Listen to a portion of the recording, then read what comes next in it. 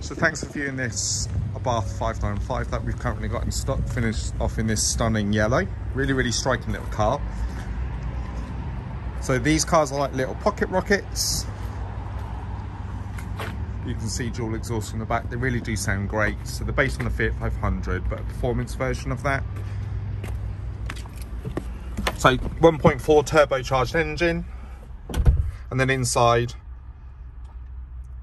you've got obviously sports button, you've got turbo boost gauge there, touchscreen with digital radio, Bluetooth as well, fog lights, air conditioning, steering wheel controls for your Bluetooth and entertainment, auxiliary and USB point as well.